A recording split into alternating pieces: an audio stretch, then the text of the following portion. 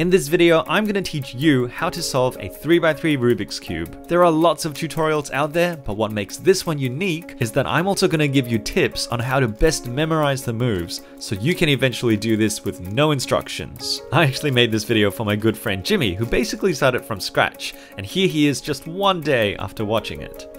Anti-clockwise. Oh, what? Boom! Did you see that? Full solved cube there, right there. Boom!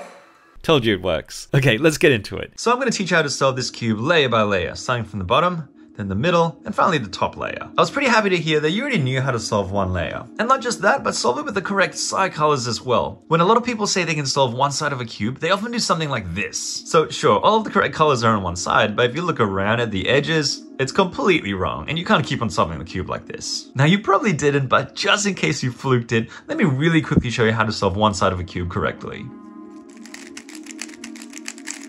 So we're going to start with the white side as is convention. The first thing that we do is make a cross, or really more accurately, a plus sign. And of course, we're not just going to put any random white piece here. We're going to be informed by what this side of the cube is going to eventually become, which is green. And so if we find that white-green edge, line it up there, you can see quite easily how that goes in there. I'm going to do the same to blue and put blue in. Orange is a little bit tricky now, because how do I get that guy in over there?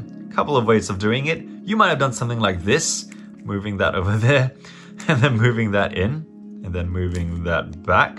That works. But if you think about what you just did, you actually brought that empty slot over there, put it in, and then brought it back. This is the way that I normally think about it. And finally, the white-red edge. Where is that piece? Ah, there it is. It's a bit annoying. There's no easy way of inserting it in there. Or is there? Check this out. Turn it like this. You might be getting green out, but once you put red in, you bring green back.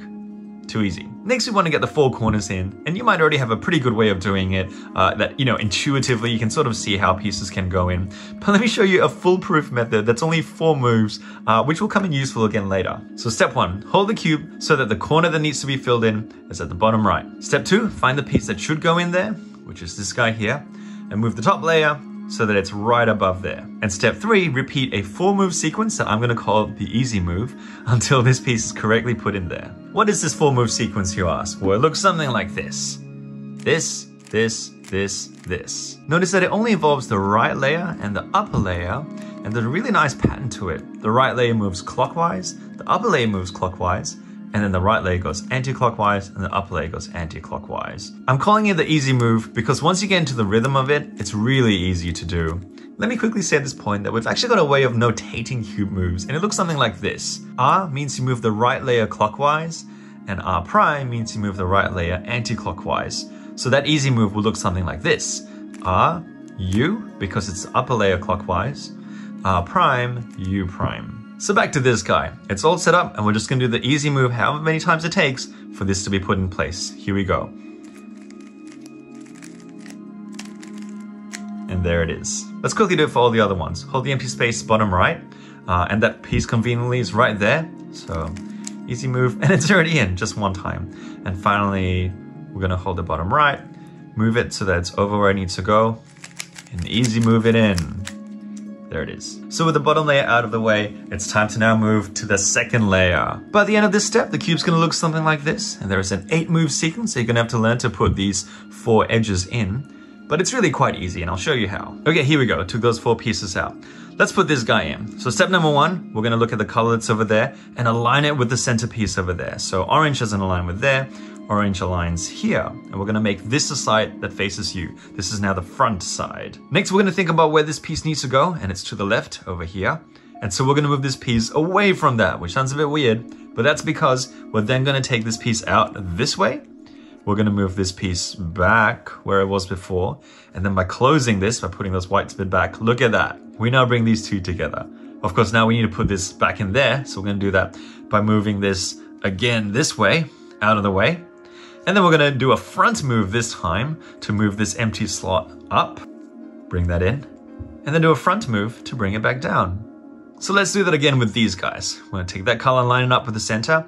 So red needs to line up here. Just like the last time, it needs to go this way. And you might be thinking, hey, there's a little cheeky guy in there, but don't worry, you'll get kicked out once we put this one in. So once again, we're gonna start by moving this guy away from where it needs to go. We're gonna open this one up like that, move this guy back, and then close these white pieces back down. which pairs them. Move this out of the way that way. Front move to bring this empty slot up. Put that into the slot and then front move back down. All right, let's keep going a little bit quicker. So this guy needs to go there, out of the way, up, back, paired together, out of the way that way, front, together, and in. Leaving this one. So we're going to pair it up with the colors on its correct side, and this time it needs to go to the right, but it's the same moves as before, I guess just mirrored. So we're going to start by moving it away from where it needs to go. We're going to open this slot up, bring this guy back, and then close this white slot. There it is, it's paired. This time we're going to move it over here, not that way like it was before, and then an F move in this direction to bring that slot up, bring this guy in, down he goes. Second stage done. Now there's actually a tiny chance that after finishing that, the top of the cube looks something like this. But it probably doesn't. More likely looks something like this. And so the next step is to make all of these yellow pieces orient upwards so this top face is completely yellow. Now you probably won't get there in one move, and so the goal here is to get it into this specific shape, which I'm gonna call the fish. And the way you do that is actually surprisingly simple. There's a 6-move sequence that you can repeat as many times as you need to that looks like this.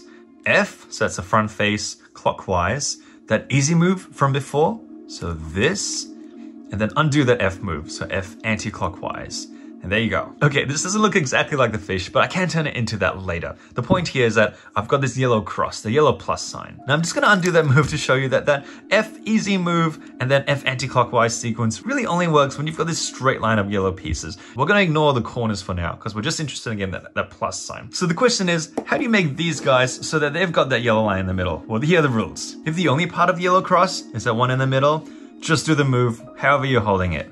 So F, easy move, undo the F, and then you'll get this. This, believe it or not, is actually the exact same case as this, because if you ignore the corners, it's exactly the same. Well, it's the same if it's this way.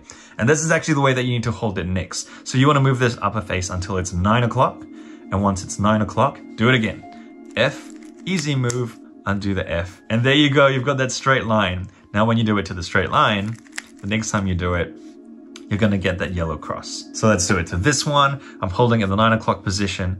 F, easy move, undo the F. I've got the straight line.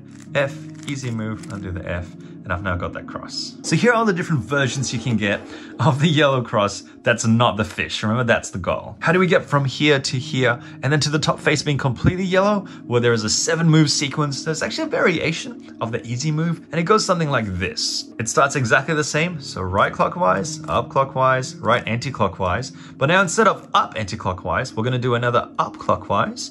So RU is how we would notate that. And then we do it again, R, but this time instead of doing 1 U, we're gonna do 2 U's. U, or U2, and then close this, R prime. And there you go, fishy, fishy. Of course, they're not just all gonna turn into the fish immediately. It actually only works if this yellow plus has 2 other corners that are solved as well. Plus, you've gotta move that upper layer such that there's 1 yellow color on this corner that's facing you right there.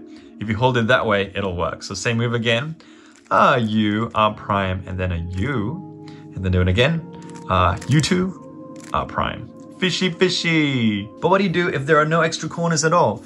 Just do it wherever. So here we go. U, R prime, U, U2, R prime. And now that we've got this case, we can hold it such that, see, it doesn't work if it's like this. It only works if it's like this. The yellow piece sort of facing me over there in the top left. And then U, R prime, U, U2, R prime. And there's my fish. Now what? How do we turn this into completely yellow? Well, guess what? You hold the fish so that it's pointing that way. Same as before, but this time you know that yellow thing is up the top. And then do that same move. U, R prime, U, U2, R prime. Ta-da! It doesn't always work instantly with the fish, and so sometimes you might do it, and then it's like, hey, it's a fish again, but that's all right. Orientate the fish like this, and just go a second time, and you will get it. By the way, that 7-move sequence is called the Sune. It's a pretty famous one. Just thought you should know. If you've reached this point, Jimmy, well done, because this is the final step. We're gonna learn now how to move these pieces around so that we can solve this third layer. Now brace yourself, because this is the hardest one of all. I'm now gonna teach you 2 algorithms that have got quite a few moves, so don't worry, I'm gonna break it down so it'll be quite easy for you to learn and maybe even memorize. So even though the edges might all look really different, there's actually a really systematic way we can get it done using those 2 algorithms, and it looks like this. Oh wait, I need one of them. Okay, so think of it this way. The first sequence I'm going to teach you swaps these 2 corners around. And the second one I'm going to teach you swaps these 3 edges in this anti-clockwise direction. But let's start with the corners. Sometimes you're really lucky and you get a case where all of the corners already perfectly line up. But more often than not, you're gonna get something like this. So the first thing we're gonna do is move this upper layer around to see if we can align at least 2 of the corners. It's always possible to do that. So let's align this one, red and blue, with that. Do we have any others that are aligned? Nope, that's not good. So let's align this guy, orange and green. Ooh, that one's aligned. That one's aligned, leaving only these 2 that just need to be swapped around with each other, which is perfect for that first algorithm that I'm about to teach you. Here we go. So it starts with the easy move, it ends with something like the easy move, and then has a few other weird turns in the middle. So starting with the easy move, and then we go R prime front, R2, and then U prime, R prime, U prime, and then we do the easy move at the end, except instead of going RU, R prime, U, we go front. As you can see, that's all that's missing. There we go. And look at what that achieved. All of the corners are right, leaving just the edges that need to be moved around. That's a really long sequence, you say. True, but let's break it down again to see if it's easy to remember.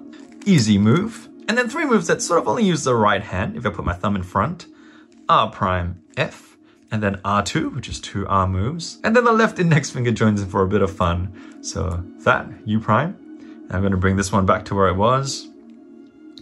U prime again, and then finally the easy move that ends a little bit differently with that F prime. By the way, that wonderful sequence was called a T perm. And this brings us to our very final step, the sequence that's going to rotate these 3 pieces in this direction. So you can already see that doing that to this cube isn't actually going to solve it, because it's going to move blue over there, green over there, and orange over there. But that's okay, because if you do it a second time, it'll solve it. And this sequence goes something like this. It's entirely made up of R moves and U moves, and they always alternate. It's like RU, RU, RU, RU, but in different directions. So let me go through it quickly and see if you can detect a pattern. R clockwise, U anti-clockwise, R clockwise, U clockwise, R clockwise, U clockwise, R clockwise, U anti-clockwise, R anti, U anti, and then R2. Just as predicted, that didn't actually solve it, but doing it one more time will. Did you see a pattern though? Here's a hint, think of it in RU pairs. So clockwise anti, clockwise clockwise, clockwise clockwise, clockwise anti, anti anti, and then R2. There's a really nice pattern to it, isn't there? The first 4 pairs are actually palindromic, clockwise anti, clockwise clockwise, clockwise clockwise, clockwise anti, and then an anti anti, and finally just an R2 to finish it off. Oh, by the way, I solved the cube. Hooray! Yeah, sort of forgot what the purpose of this whole thing was for a second. By the way, you might sometimes see final cases like this, where instead of a 3-edge swap, there's actually a 4-edge swap.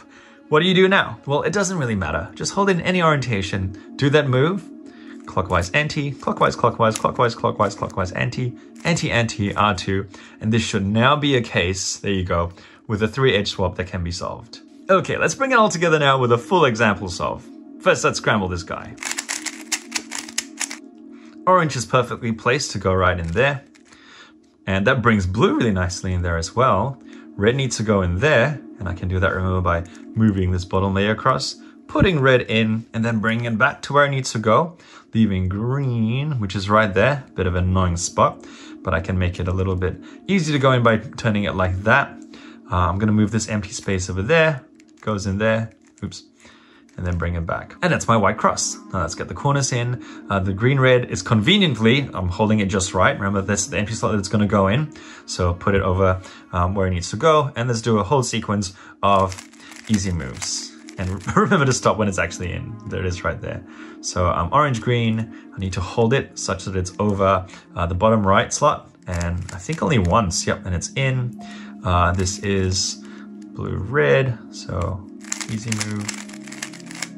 And finally, this guy, oh, it's already down there, but that's okay. I can just hold it like this and just keep going. Next, let's get the edges in for the second layer. Very conveniently, this one's already lined up right there, ready to go. So let's move this edge away from where it needs to go. Open it up, move it back, close it, move it away that direction. Well, the direction that's like that empty slot. Move the front layer up in a way that I can push that in and push it back down. Ooh, blue-red, let's do that guy. So once again. And then this one now needs to go to the left. So I'm gonna move it to the right first. And then front, push it in and there. And I think I don't even need to rotate. That guy needs to go there. Let's do that quickly. Done. Do I have the yellow cross on top? No, I don't, but that's okay. I've got this guy. I'm gonna hold it at a 9 o'clock position and go F, easy move, undo the F move, and I've now got my straight line. Doesn't matter if I do it like this or like this, by the way, I'm gonna get the same outcome. But F, easy move again. Ta-da! And I went straight to my fish. Lucky me. Make the fish point that way and do the Sune. So that's easy move, but ending with like another U. And then R, U2, R prime. That didn't work. Let's do the fish thing one more time. Pointing that way. And that worked. Let's see if my corners line up. I can get like 2 corners to line up like this, leaving these 2. So let's do that T-perm. That's gonna swap these 2 guys around. So easy move. And then 3 moves in the right hand. R prime F, R2. Left hand joins in this, this, this. And then easy move, but with an F at the end. Great. Ooh, look at that. This is ready to go. Gonna need to do this last one once because it's gonna move them this way. Move it over this way. So here we go. Clockwise anti, clockwise, clockwise, clockwise, clockwise, clockwise anti, anti, anti. Bob's your uncle. It'd actually be pretty funny if you did have an uncle called Bob. I'm not necessarily recommending this, but just in case you want to take a bit further, you might be wondering, okay, but how do people solve a cube in like 5 seconds? Short answer, I'm not totally sure. I take between 10 and 15 seconds myself, but the way we do it is in essence exactly what I just taught you, just with a few shortcuts. So let's scramble the cube. And the first thing to say is that we get pretty good at figuring out really quickly how to solve that cross. So looking at this, for example, I can see, I don't know, about 4 or 5 moves to solve the cross just because of experience.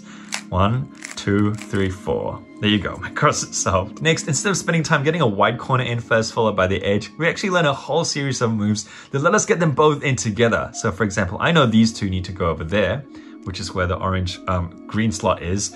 And I just know that this is what I need to do. And it's done. Ta-da! I'll keep going if you like. So this guy and this guy need to go in here. And I can do that like this. This guy and this guy need to go in over here, and I can do it like this. And finally, these 2 need to go in here, which I can do like that. And then for this next stage, there are actually 53 different combinations of what the top can look like with all, the yellow bits all around. And those of us who are crazy enough learn algorithms for all 53 of those cases so you can do it in one go. You didn't think it'd be easy, did you? And then finally for this last stage, there are 21 different combinations of what these side colors can be. And once again, we memorize how to do all 21 cases. And that, Jimmy, is how you solve a Rubik's Cube.